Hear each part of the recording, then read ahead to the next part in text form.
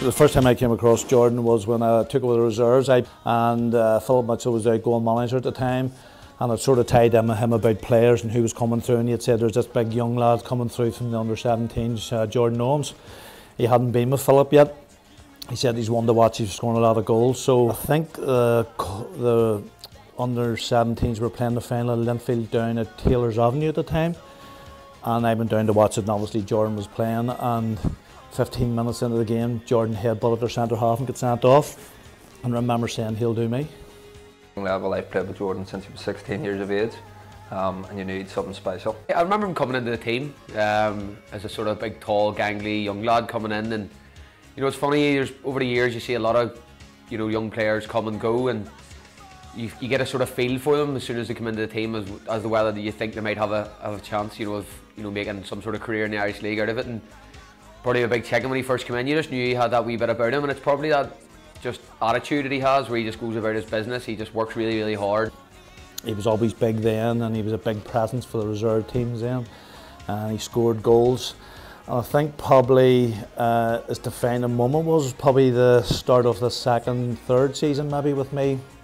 I went to play the PSNI in a friendly at the start of the season, and the game ended 5-5. Defence was on top.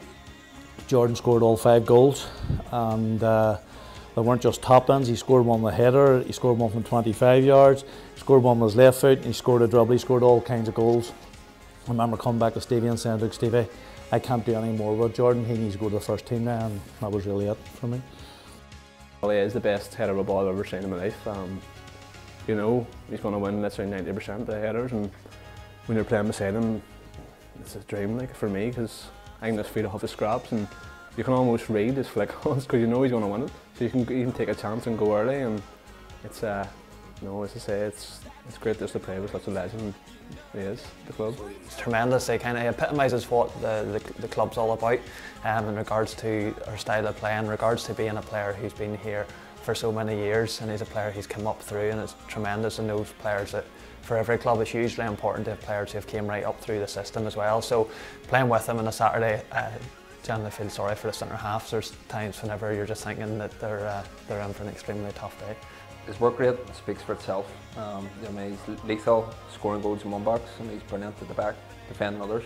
He's outstanding, and the big man gives his all every single game. Big man's different class, I think what sums him up really well is, strikers can kind of be a bit selfish, but they're all about goals and all about themselves. But not Jordan Owens.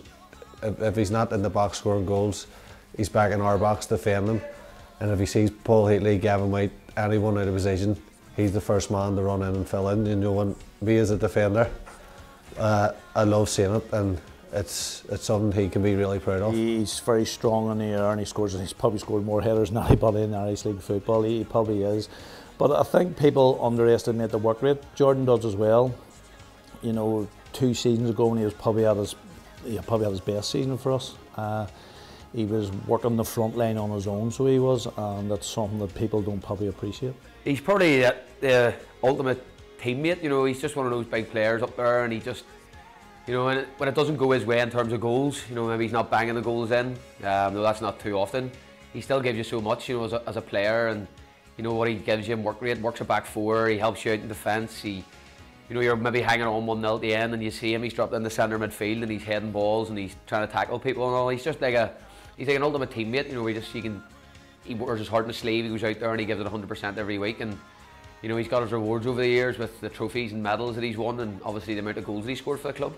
Most importantly, so hard working. Gives the defenders a break by putting a lot of work in up front, and incredible player, and someone you'd rather have on your team than against you. I remember particularly the Irish Cup final in 2009. He started playing out wide right with a bandage and all on his head, and he missed a good chance in the first half. But he was the type of player that even as a young lad, when he missed that chance, he just kept the head down and kept working hard, and he's done that right through. People probably give him unfair stick. Maybe he does miss 1 or 2 chances, but the big man just keeps going and keeps going, and he's got his goals and he deserves them all. Against him is a hugely difficult game. It's probably the one striker that I've never really looked forward to playing against, because a lot of people don't give him the credit he deserves for his as an all-round footballer as well. Obviously he's known most for his dominance in the air, and it's tremendously difficult to win. I think over maybe, goodness knows, I've been playing 8 years against Chicken, and maybe if you're playing 3 games a season or 4 games, there's 32 games, and maybe I'm looking at maybe 2 to 3 games where I would have come off, felt that actually I did all right today. So as you can see, there's an awful lot of games where he's just been unplayable on occasion. So it's the first thing I kind of mentioned at the club when I joined was I'm just thankful now on a Saturday that I'm playing with him and not against him. Well, we played against each other a good few times, but me and Chicken never had any run-ins anyway. Oh, nightmare, hated him, hated playing against him, because you just come win the ball against, you just come win a header, and I'm just thankful that I'm now on his team, put it that way.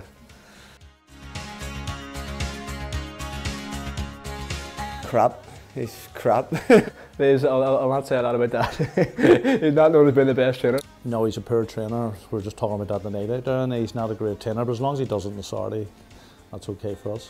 Whenever you see him on your team, you're sort of going, oh no, why is he in my team? But as Big Stephen O'Flynn always used to say, whenever the lights come on, that's when it matters.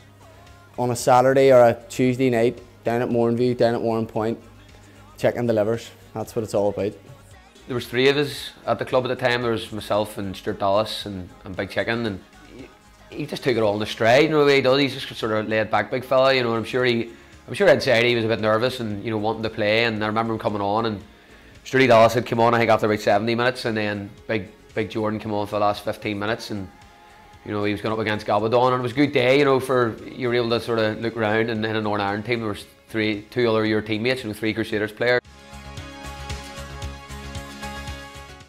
Jordan's he's actually a quiet big fella, he's one of the nice guys, and I suppose everybody's talking about him, he's a record breaker Crusaders, but I think most of all he's a big gentleman. He's a great guy, he's a really good fella, and I'm not just saying that, you know he is, and any player would tell you the same thing.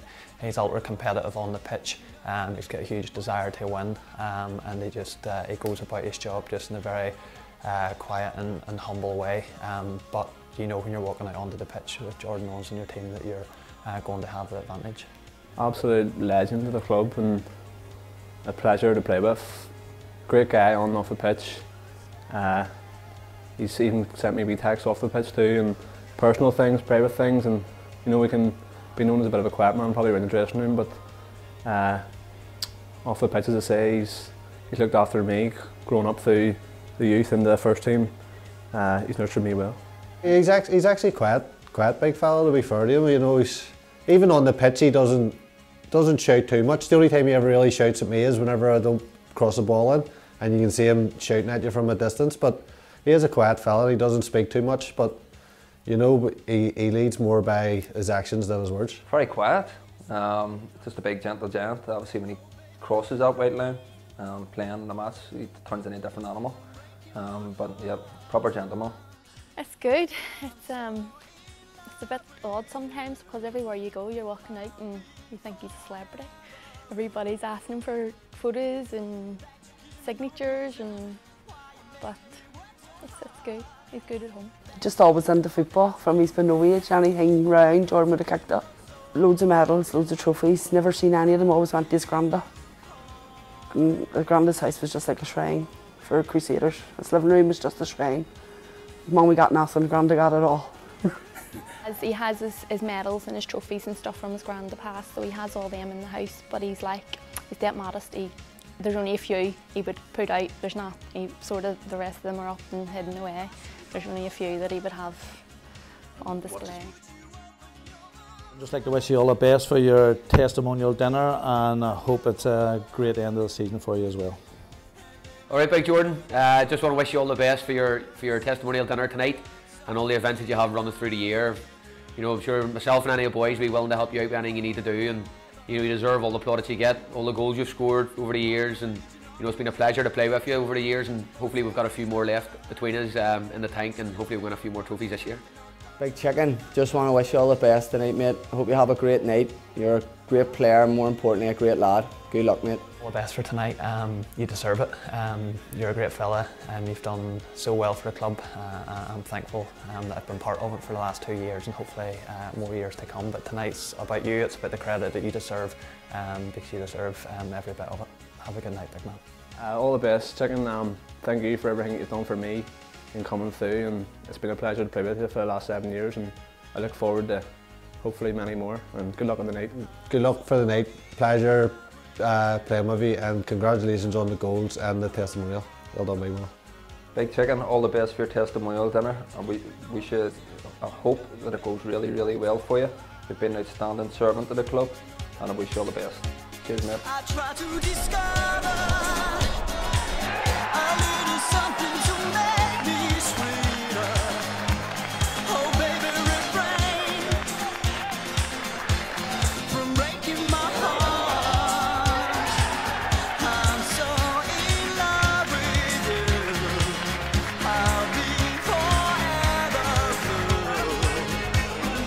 That you give me no reason why you make me work so hard. That you give me no, that you give me no, that you give me no, that you give me no soul. I hear you calling, oh baby. Give a little respect to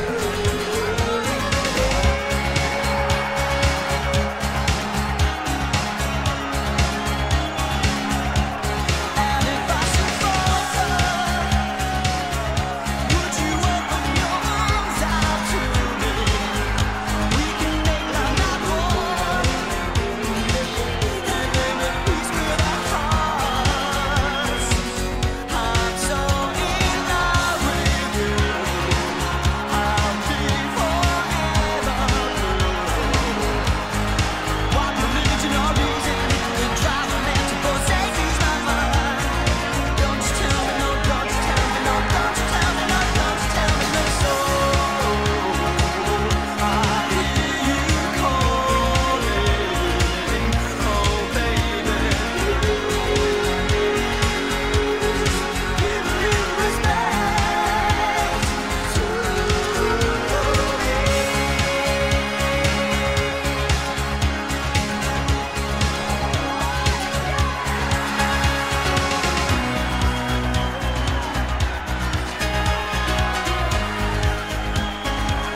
I'm so in love with you. I'll be forever blue.